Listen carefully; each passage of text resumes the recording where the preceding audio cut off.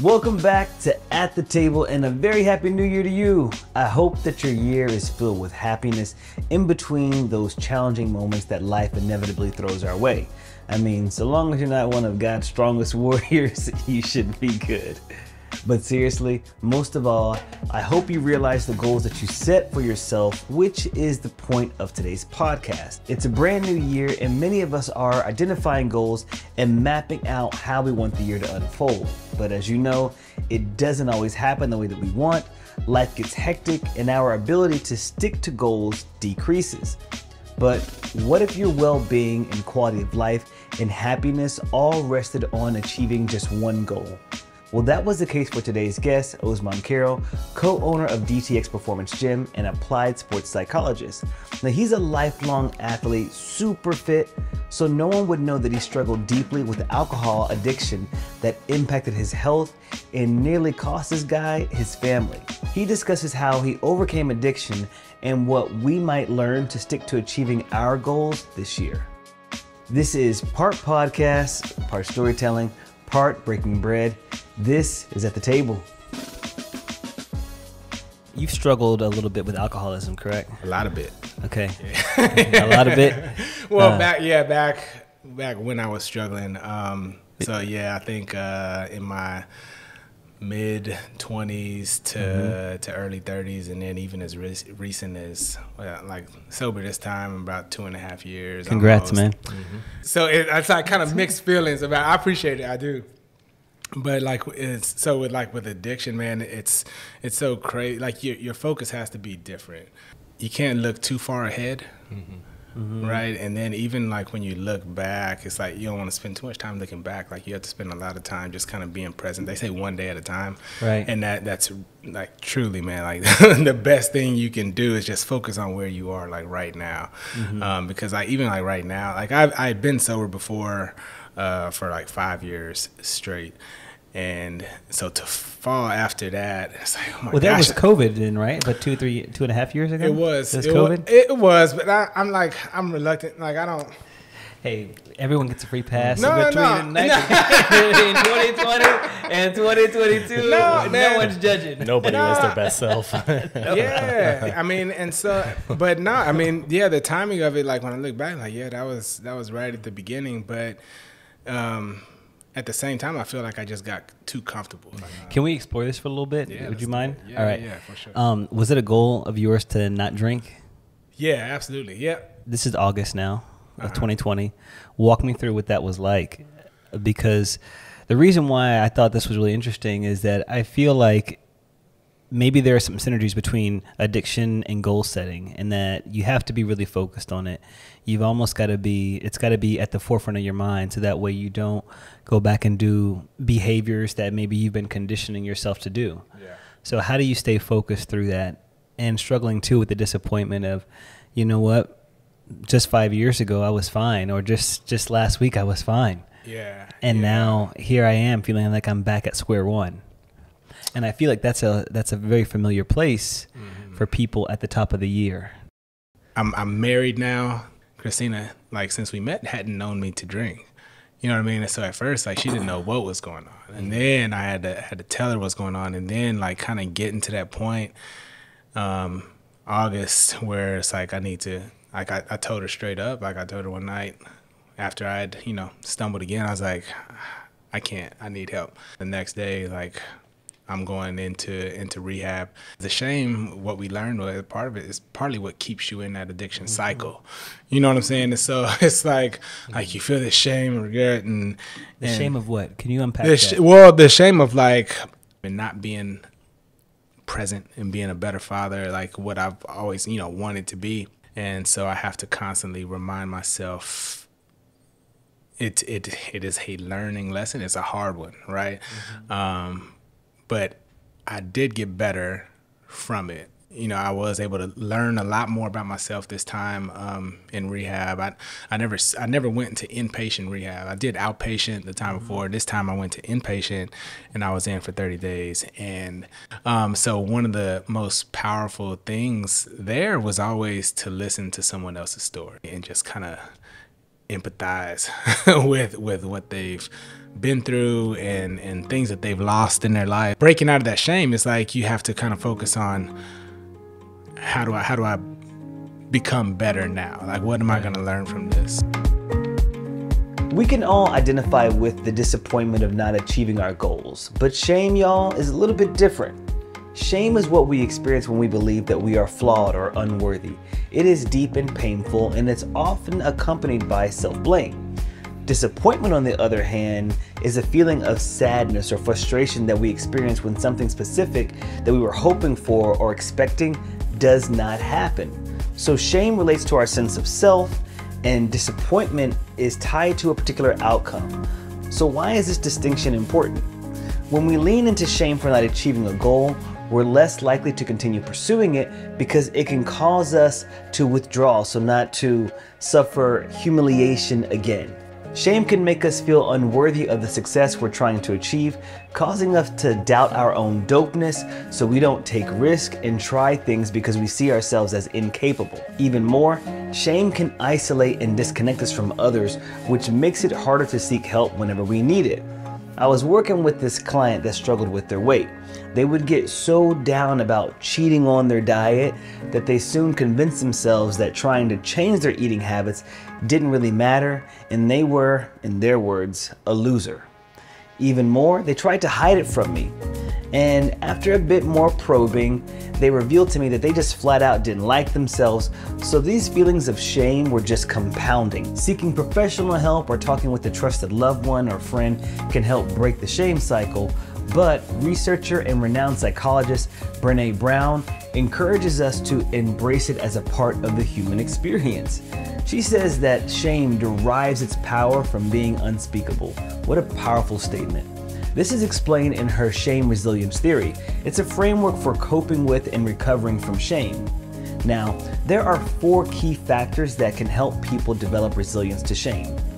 Number 1, you gotta recognize and acknowledge when shame arises. This involves identifying our own feelings of shame rather than trying to suppress them. Number 2, practice critical awareness. This means examining the messages and beliefs that contribute to our shame. Then look for more accurate and helpful ways of thinking about ourselves and our experiences. Number 3, seek support and connection. Basically reaching out to others and building a network of people who can offer us empathy, understanding, and validation when we are feeling vulnerable. Now, this is exactly what Osman expressed he learned in rehab by listening to the stories of others. And number 4, gotta speak that shame. This means finding ways to talk about our experience of shame with others in a way that helps us process and heal from them. So don't hide, we gotta embrace and express it. She says that by developing these skills and strategies, we can become more resilient to the effects of shame and better cope with life setbacks. So this has major implications for us achieving our goals this year. When you say shame, though, I feel like shame is such a powerful word. Did you forgive yourself for making a mistake? Yeah, but it doesn't feel that simple, right? You know what I mean? Like, I can't, like, to me, like, I wouldn't just tell Christina, hey, I'm human, like, I'm, you know what I'm saying? It's like, I have to, like, you have to kind of own this, man. And it's like, I saw everything that I put her through, like the stress that it brought to her life and how she, you know, she was hurt, man. It was hard. And I was like, I didn't know if she was going to be around when I got out, you know, if we're still going to work through this thing. And I was like, man, this and I had to wrap my mind around that as well. It's like, I could have just ruined my marriage. Because I get that as men too, we want to take responsibility for our actions, especially whenever you have a family. You want to be like, you know what, I own this, I did this, and I need to man up for it. There's also this idea though that like you're still human, you're still a person, you're going to make mistakes. Is there any danger in not allowing yourself to actually go through that and just to say, acknowledge the fact that, you know what, I'm not perfect. That does not excuse my actions, but I need to give myself this grace. Like, you feel regret for a reason. Like, acknowledge it and then like move away from it. Like it's something to learn from, right? It's a tool that teaches us, hey, you know, you don't want that to be a part of your life. And it's not anymore to, you know what I mean? Like, recognize where you are, how far you've come from, even if it's just been a day.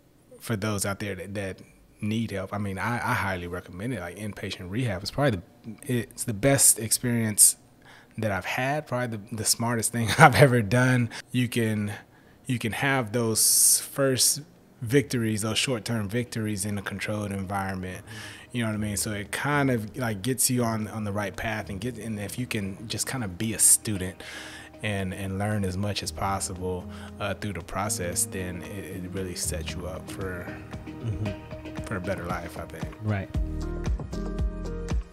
Okay, so there is some research that suggests that experiencing regret can have a negative effect on one's health, mainly mental health, but nothing conclusive about how it affects one's physical health. But the constant agonizing and worrying over a past choice causes stress, which has been associated with heart disease, higher blood pressure, and even immune system dysfunction.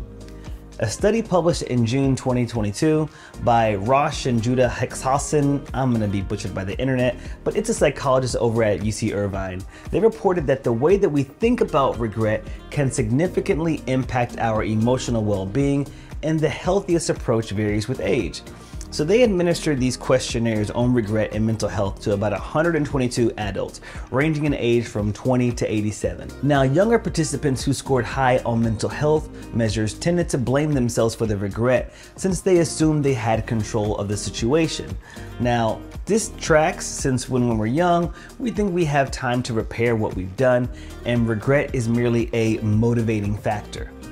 In contrast, older adults who scored high were more likely to give themselves a break. With little or no ability to take action to repair the regret they experienced, they simply adapted by altering their perception of the regret and no longer shouldered the blame. They saw themselves as having a human experience rather than being the villain in their own stories. So there was less self-loathing, a lot more grace. That's just so dope. But don't discount regret as a motivator. There are several other studies that show how regret has led to life-changing actions, and as a result, those individuals were less likely to report symptoms of anxiety or depression, despondency, or worthlessness. And this is at any age, so it's how we deal with and internalize regret that makes all the difference.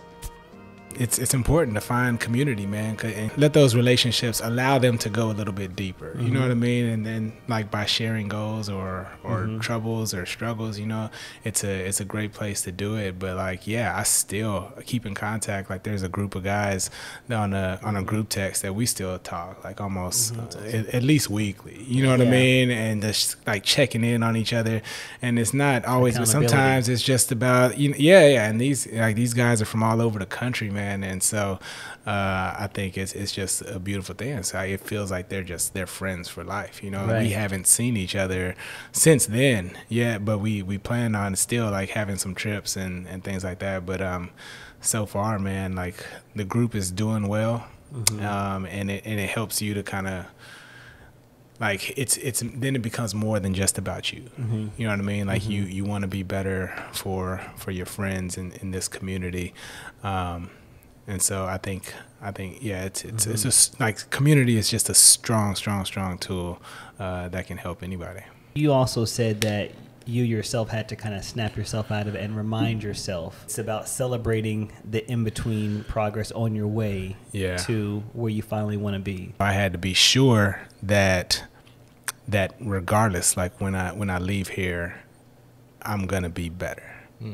Just for myself, like I just for myself, and then for my kids, and even like for Christina too. I mean, because she's involved, you know what I mean? Like we have kids at this point, and so I had to make sure that, again, I can't rely solely on someone else for me being complete, you know what I'm saying? And so I found myself journaling.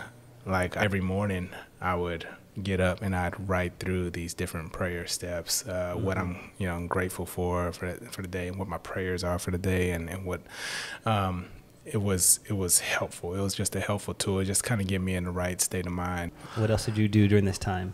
During that time, I worked out every day. They had a gym there, and not everybody did. But what I did notice is that the gym got more busy. Like the more I'm saying, like because people would see like, oh man, he's working out before we go to a group, and then hey man, what time are you getting up? Like I want to go in there with you. And so it's like then like people were in there working out, and it just helped us to feel better, man. And like I told you, like even before rehab, like training has always been my way of just kind of. It's like therapeutic, right? It's just my way to kind of feel good and getting to the right headspace. That's still like to this day. It's like I can lean on training and working out for just how I feel, man, on a daily basis. Now, it may not seem like it's correlated, but Osman's decision to continue exercising while he was in rehab likely helped him in overcoming addiction. There are countless studies showing how exercise can help reduce substance and alcohol abuse and improve one's mood. But what does this mean for regular goal setting like making a career change or starting a business? Well, the principles are still the same. Exercise serves as an outlet for stress, which can be a common reason we don't stick to our goals because we're so stressed. In addition, it can build self-esteem and give a sense of accomplishment, especially when we aren't exactly where we want to be. So it gives us confidence. And maybe one overlooked consequence of exercise is that exercise can tire us out, and it improves our sleep quality, which helps us wake up refreshed each day to tackle life's challenges, so improving our health and overall well-being. Lastly, exercise forces us to better manage our time, which I know we all say we have none of, but it requires discipline and planning, and those skills can be applied to other areas of our life. So when in doubt, do a burpee, or just grab your walking shoes and take a walk around the block, because I'm not doing burpees right now. I think Justin said this on one of our earlier podcasts.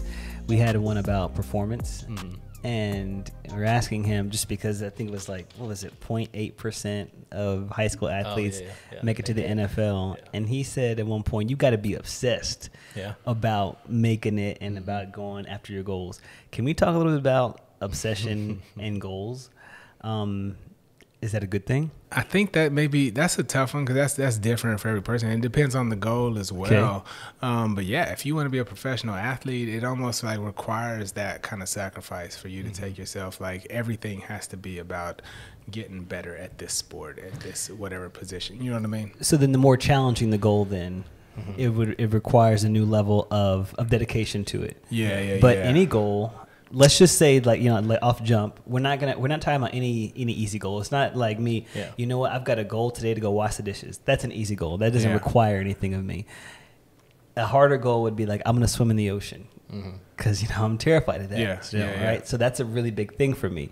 And I've got to do some things in between in order to work myself up, like to do that. Right. Yeah. I got to be somewhat obsessed about like, hey, I got to go and do this. I need to be training in larger pools and deeper pools. I need to be understanding how to do different strokes and whatnot. Like, so we're not talking about easy goals here. Isn't almost any goal, does it require a little bit of just obsession? I feel like when I think about harder goals that maybe I've achieved, it's more so like the what you're willing to sacrifice too, though. That's kind of what I think about. So like, that's good. Because I like for my journey getting into video, I sacrificed a lot of my social life in my early 20s because I knew starting out getting into freelance work was going to be slow. Yeah. So I worked 2 other jobs at the same time while doing video stuff part-time until it became something that could be full-time. Yeah, but I think maybe it was easier for you too because it was something that you're passionate about. Yeah. So it's easier to become obsessed over something when you really, it's something that you truly want to do. You know what I mean? That's such a great point that we do set goals sometimes that we probably don't even want. Like we just think that it's a nice to have, just like sometimes the aesthetic goals. Yeah. Like you think that's a really nice to have, but then you realize, hey, these models got this way they are obsessed about their diet. Yeah, the stuff they're very, very strict about it. Which becomes then unhealthy, right? Yeah. To be obsessed over like your nutrition. To be, then you're you know what well, I'm if it's serving a purpose though, let's say okay, let's play this. They are a model. they're getting paid to be on the covers of those, of magazines and shoots. They're getting paid to sell these programs to people to look like they. So it's serving a purpose. Now, me, if I'm doing it, I'm not going to be on any magazine cover. I'm not going to now. Could my obsession with that be unhealthy? Why would it be unhealthy? Like, I guess it's if you're doing it to please other people, maybe you're doing it because you think it's what's expected of you as a side. I'm doing this literally for myself to feel better, or it makes me feel good to walk around with 6-pack abs and look like I'm a model. Yeah. Well, then what's the end goal to that too? I mean, because a bodybuilder will tell you that when they're in their best like stage shape, they'll tell you like that's not healthy, right? You know what I mean? Like they don't feel great, like they feel bad at that point. And it's not sustainable, and so that like most people like they want like you think you want to look like have a like what's the end game there? You know what I mean? Because you can just like keep on taking off as much fat and becoming more and more obsessed, and it's like killing you. You know what I mean? It's diminishing returns at some point. So maybe that line is, dealing with this obsession thing is like whenever the sacrifice, that person's individual sacrifice, when that becomes more than when that outshines the goal itself, then maybe that is an unhealthy practice. Because I do feel that like for any challenging goal, you've got to be a little bit obsessed about it. You've got to there's a little bit of sacrifice there's going to be sacrifice because that is the essence of goals. It's you got to pick and choose where you spend your time, how you invest your money, what people you're around to help to get you there. Yeah. So you are kind of picking and choosing all along. There is a little bit of a sacrifice, and you do have to be obsessed. Maybe obsessed is a really strong word. Maybe really, really disciplined and focused in order to get to where you want to be. But it's not necessarily automatically unhealthy for people to be obsessed about their goals. I think it's important then, like, just to make sure that you have like points where you're checking in, like, with your life. You know what I mean? And just kind of taking a look, no matter how much progress you're making towards your goals, how is it affecting your relationships, your family, and your friends? How much are you there? And then, I think especially more so like with your family, you know what I mean? Are you present enough for your family? Yeah. I want to, I don't want to look back years now, I did all of this so that they can have a better life, but then like this whole time in between, it's like you go and talk to them, it's like, he wasn't there or something like that. You know what I mean? I just want to make sure that along the way we're having fun. What you're saying is you also need to make sure that those goals line up with your values and what's most important to you. Like they've got to be, because there are some things that you can sacrifice. So you've got to put those things like, all right, so here's my pocket of things that I can sacrifice for this goal. Here are the things that I cannot sacrifice. So when this starts to dip over here into this bucket over here, then that's when you're like, okay, this pursuit of this goal is causing my life whatnot to be unhealthful. Yeah. Because these are the things that I actually don't want to dip. One of the common things I've heard over the years is how my wife or husband does not understand my wellness goals and that it hinders their progress. Now, that is a real and legitimate challenge that I want to validate, but it can be overcome, just not overnight, and maybe not in the ways that you may be thinking. For instance, for years, I hated the way my parents ate. I tried tirelessly to get them to try new foods and prepare foods in ways that were more nutritious, and every time we ended up clashing and fighting, so I just backed off. So I was shocked when I suggested my parents go plant-based to address some health issues, and they immediately accepted. How and why, after all these years, would they change? Well, my dad explained it was the family brunches. See, my parents love to eat brunch with the family. It's just much more of a gathering. And I grew tired of going to the same places, so I would suggest other spots and different cuisines. They tried Indian and Mediterranean, Thai and Lebanese, and things they hadn't before. So when the time came for my suggestion, because they had tried so many different foods and loved them, they were less reluctant to try plant-based because they were already eating some of those meals at family brunches. Had no idea. So I wasn't even trying to, and I didn't even know it, but I was influencing their decisions to change their eating habits just by going to brunch. So yeah, I'm not gonna lie to you. You may have to prep food for your family and then prep food for you in the beginning, but go slow and bring your family in. Perhaps sharing a recipe here and there that you like, that you think that they may enjoy too.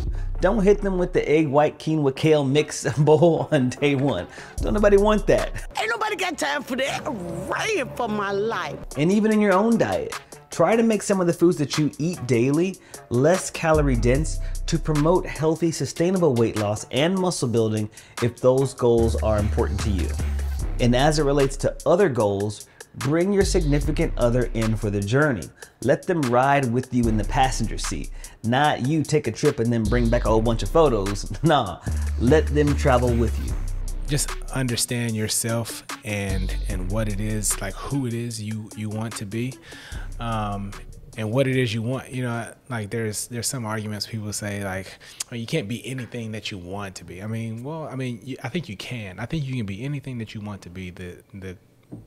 The hard thing is knowing exactly what it is that you want, what it is that you were put here for. Like, what is your true purpose? You know what I mean? And that's true. Like, we don't know. Like, that's a hard thing to kind of tap into. But once you do get to that space, then yeah, you can do anything that you want. That is true, want, though. You know? Yeah. I mean, Rachel Dolezal became a whole black woman. Well, there's that. Put the braids on and everything. NAACP president, she can do it all. I will do it all in this white body. Watch me. Get off the mic. I'm just saying, it's possible. Yeah. Okay. Yeah. Sorry. Let's just a little bit of levity. That's wild. Sorry. That's good. That's good. No, what you said before this dumbass. I do think there's, man, when you do, I guess when you do find like what's important in life to you, it does kind of help simplify the goal setting process. Like Abby and I we'll do we won't go anywhere, but we'll do a vacation every year where the kids are out of the house with parents for a few days. And that's kind of our recalibrate, reset time once a year, go through, make some practical goals for each other as a couple, each other individually, all that kind of stuff. And the more I've done that as I've been married now and have kids and stuff, I realize that like, oh, if I make it to the end of my life and all I am was a good dad, then I'm good with that. You know, like that's like if I can be supportive of my kids, supportive of my wife, like if that's what I'm known for at the end of the day, cool. You know, like that's awesome. Like if I'm a good friend, a good employee, like whatever it is, you know, like that stuff's great too. But like my goal is to be a good husband and a good dad.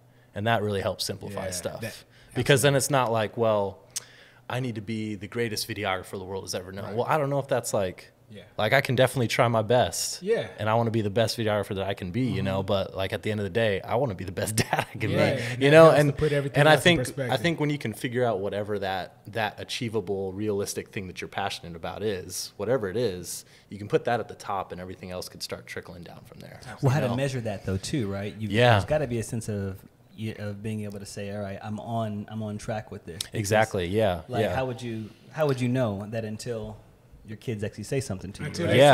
Yeah, exactly. Yeah. Yeah. And so for us, like, honestly, it's just sitting down and saying like, hey, like these are our protected nights. Like these are our protected days as far as like, this is when we're all going to be together as a family.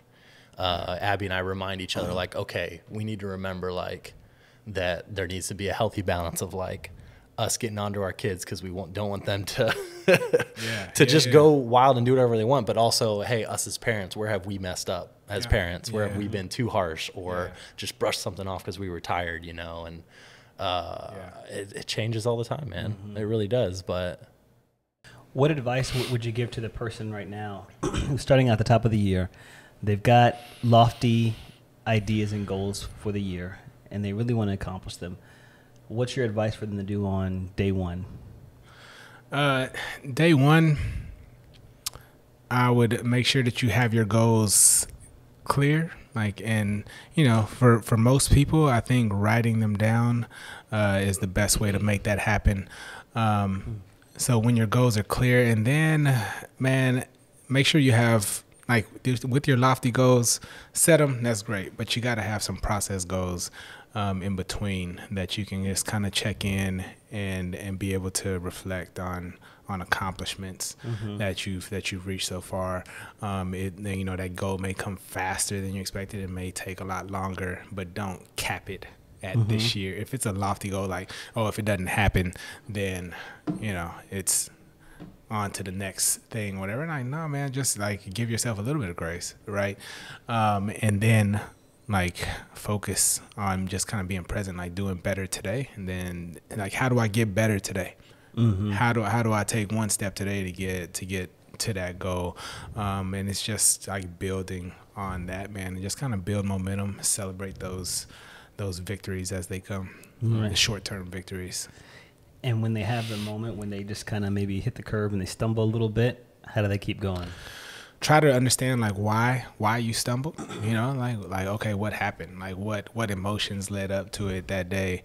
What kind of headspace that I was in? Like, again, like failure is just a learning tool. So when those moments happen, like learn from it. Otherwise, it's just a failure gone unchecked, and it's probably gonna happen again. You know what I mean? If you don't start to recognize, like a lot of times, like those things are like they come in patterns, right? And so I'm thinking, like, on my mind right now it's just like the addiction process, right? And so it's like understanding like what feelings, like for me, like when I start to get overwhelmed is when I have to kind of check myself and say something to Christina if she's around, or pray. But I understand now, which I didn't before I went to rehab, is like understanding those feelings that lead up to it. And so just kind of being in tune with yourself is important, I think. Can I ask one last question to both of you? Because I think this is a really important part, because you both talked about having a community around you. I think we all, have recognized the importance of that. Sometimes our goals are really personal, and especially as men, we don't want to be as vulnerable. How do you bring your partner into a really vulnerable goal? How do you let them in to that? How do you discuss that? Just kind of stumble through it, really. I feel like there's so many times when it's more personal things. Like I start out trying to tell her, and she's just kind of like, what are you talking about? What do you mean? Like, explain that further. And I'm like, dang it, you don't know. Okay. And you kind of, so good with that too. But we need it though. We do. Yeah. It's just because I think it's so scary when stuff's internalized and you just keep it inside. And you're like, it's the worst thing ever. If I tell her this, she's never going to want to be with me again. She's going to not think I'm the same person, blah, blah, all that kind of stuff. And then when you start talking about it, you realize as men that like, typically it's an attractive quality to a woman if a man opens up. Right. So it never ends up being bad. It's just, it's starting. So, and I feel like it's a good parallel to just the goal setting stuff in general. Cause it's like, you just got to start. You're going to stumble along the way. You're going to do that first workout and you're going to be sore as hell the next day. Yeah. You just got to kind of keep going and stumble and know that, show back up. Know that if you have people around you, they're going to be there to pick you up and tell you. What to do and how to help you. Yeah. If she a real. No, I mean, that's the truth, man. And you'll right? Find out, you know what I mean? And so I think for me, it's like, if you can't be vulnerable, like with your significant other, then who else can you be like that vulnerable with, you know what I mean? And so now, like talking about difficult things, it's like, that's who I talk to difficult things about. Like as far as being vulnerable, it's like, like she's created this like safety zone for us to be able to just kind of communicate, which it's a great thing to experience. So I think even if you haven't at this point in your relationship or marriage, man, like spend some time like talking to each other about it. Not only that, I think but for our mental health, one of the best things that you can do, they say, like is go on a brisk walk and talk about the things that are stressing you or weighing on you together, the most. Or just by yourself? Together. Together. Go on a brisk walk and talk about the things that weigh on you the most. Is a healthy practice for anybody, but I think I would I would start like communicating, like open up, man. Like you can be vulnerable with your wife, man. Like that's the one place that you should be able to, you know. Yes, you should be, right? Yeah. And then what advice would you give for that partner who is trying to get their significant other to be a lot more vulnerable and a lot more open to share those things, to share your goals of life? Well, patience, one, right? Because, you know, people like are like you said, like a lot of people are guarded, and so it takes like just a certain level of comfort. But then also be vulnerable yourself, you know, and just kind of open up the door that way. And even if they don't step in and like, okay, well, here's my stuff, it's okay. But you've set the table for y'all to come back and have that conversation again. Like if there's anything, you know what I mean? And so like with me and like even with like my son, like I anticipated like with Jalil, cause he's old enough. Like I've talked to him about my addiction, right? Like about the struggles that I've had in this life and dealing with that and what it's led to. And I'll probably have to have it again because he doesn't remember everything. Like, hey, let's sit down, let's talk about this. And you know, my hopes are that, you know, well, I know that he's gonna go through his own struggles. But my hopes are that he understands now that because I'm vulnerable and I share those things as a man, that he can always come to me and talk to me about anything that he's having to go through, no matter how hard it is. Like if you don't have that in your life, say you don't have a significant other, you don't have a good relationship with your family, man, yo, therapists are dope. Therapists are dope. And just, you know, find one that lines up with your personality. I mean, you might need to go to a few, but man, talk about talking you through some things and just allowing you that safe space to talk about anything. Like, come on. Yeah. So talking through in order to get back on track or to stay on track for those goals. Yeah. Like it's definitely a thing. That's really good. That's really good wisdom, y'all. OC, what's next for you? You've opened up a gym this year at the end of this year, this fall. Congratulations with that. Thank you. Yeah. What's next for you? What's next right now, man, with the gym is just like my role or I'm trying to add value. I just want to add value, for our members. And then, you know, I've been blessed, man, honestly, because, you know, being a gym owner was a goal of mine probably years ago. You know, it's like I want to own a gym, and it's not. And honestly, it's not how I envisioned it either. It's like I have a partner now, and then I have another opportunity with another gym location, basically that's opening up. A friend of mine who is also a client of mine is building. Well, he has a business, and he's building a gym in it for me to run and kind of coach his staff there. And so again, it's like it's not what I envisioned when I thought years ago as a gym owner. But it's like, oh my gosh, man, I have these two gyms now, like within a year. And so with both, just looking to add as much value to those as possible, continue to learn and grow. I think that's where I'm at right now. And the best way for me to add value is to honestly just to add value to myself, as far as like continue and like to learn and educate myself on, you know, the science is always changing. Just different things, man. I listen to different podcasts. I read different types of books that just kind of keep me like thinking, just keep on challenging and learning and growing, man. And then being able to give that value to my clients and members, man. I love it, man. Yeah, that's good. Thank you for spending time with us today. Let's go ahead and cheers. Let's go ahead and toast to goals, to good goals. Yeah, good goals. To good goals. Love that. Hey, cheers. Cheers. All right, y'all, that is it for today's episode. Hope that you enjoyed it, and I hope that you gained something from it. Main takeaways. Number 1, write down your goals. Make them tissue and real so that you feel them and feel connected to them. Number 2, build a community to support you in achieving your goals. Number 3, become more resilient when you're experiencing shame or disappointment, and change your perspective on regret when things don't go your way. Number 4, go slow. As I learned in running for a marathon, you gotta go slow to go fast, meaning gradually build up that speed so you'll have enough in the tank for the finish line. And lastly, I know we explored how the steps of overcoming addiction could help with goal setting and goal achievement, but if you find yourself needing help with addiction or even achieving your goals, reach out to a licensed medical professional or therapist for help. Ain't no shame in the game. Catch up on earlier episodes of At the Table at youtube.com/fitmancook or search At the Table wherever you choose to get your podcast. Get daily meal inspiration at YouTube or Instagram or Facebook. Just search Fitman Cook.